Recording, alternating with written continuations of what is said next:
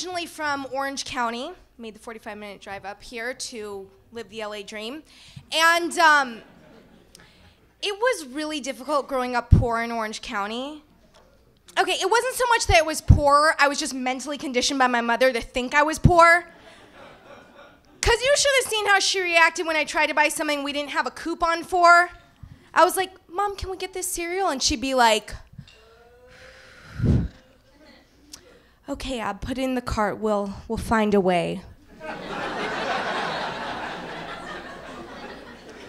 We'll find a way. Great, now I have to dream up the indecent proposal scenario you have to get yourself into to get me cereal. Like, I'm just imagining, Mr. Rosenbaum, what are you proposing? I'm a married woman. But my daughter does have an expensive taste in cereal, and I don't think it'll stop at $1. I just have to wake up and just be like, no, I'll eat cereal out of a bag. But, so my mom, she's great. She helps me out a lot. She got me a book, a lovely book, Small Miracles, Tales to Warm the Jewish Heart. Over half these miracles are just about women over 35 getting married. There's hope yet. It's just like, Donna was a career-driven businesswoman who didn't even go on J-Date. Michael was a wealthy doctor who walked up to her and proposed. Miracles do happen. I was asked to do a bit of my stand-up comedy for my synagogue as a fundraiser.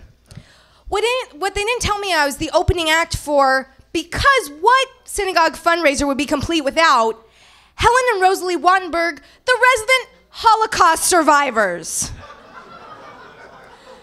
Great way to make my cereal bit seem real, me complaining about not getting enough cereal as a kid, then to put me up before 2 Holocaust survivors.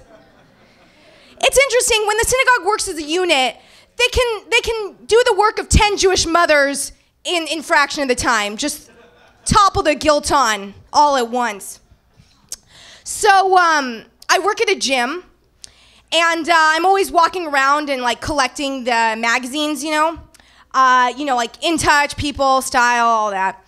And they always have a section in these magazines. Do you guys know the section? The They're Just Like Us section. Do you guys know that? The celebrities are just like us. They drink coffee from Starbucks, like you might.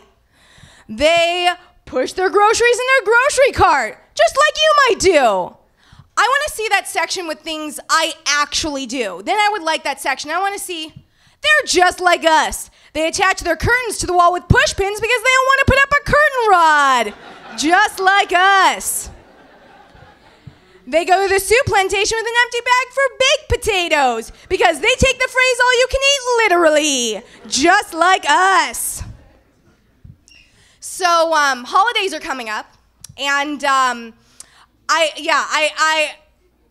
greeting cards. Okay, greeting cards are hard to purchase for someone you're dating, right? Because they're really permanent, and I don't like commitment. So they're always like, Merry Christmas, this year and forevermore.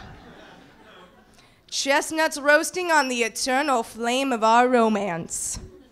I always end up having to get a blank one because there's no card that says, hey you, Merry Christmas. Would have loved to meet your family this year, but that thing came up. Call me at New Year's. Does anyone listen to Pandora? We all listen to Pandora, right? Yeah. So my favorite channel on my Pandora station is 90s dance hits. So the thing is that I've noticed a trend in these songs. There's a man, quite frightening, that appears in multiple songs. It doesn't matter who the artist was. Like, different songs, this guy will show up. Like, I don't know if you remember this guy, but it'll be like, another night, another dream, but always you. And then this guy comes on, I talk to you in the night, in my dream of love so true. Like, I just imagine the recording, like, did he just walk in? He's armed. Okay, he's on the track, great. Super. Let's keep going. But the worst lyric that this guy sings, this is 100% true if you go back and like look up the lyrics or whatever, is in the song Rhythm is a Dancer. He has this line, I'm serious as cancer. Rhythm is a dancer. I don't think you can be as serious as cancer about anything dancing related. Like, the most you could possibly do, like, the only line that might possibly work is, I'm serious as cancer. You have AIDS. That works. That works. So I don't have money. I shop at a place called Buffalo Exchange. Familiar, yes. So basically, it's a buy-sell trade place. So what I thought it was is you bring in a bag of your stuff, you sell a few things, you make a few dollars. What really happens is I bring in a bag of my stuff and get judged for 6 minutes. So that's awesome. Because the woman has to like tell me why she doesn't want my stuff. She's just like looking, she's just like, and Old Navy, okay, we're done here. We can either donate or burn these, but thank you. Feel free to browse. Feel free to browse. You're great. So as I said, I work out at a gym. So I have membership all over the country. I won't say what gym I work at, but we never close. So,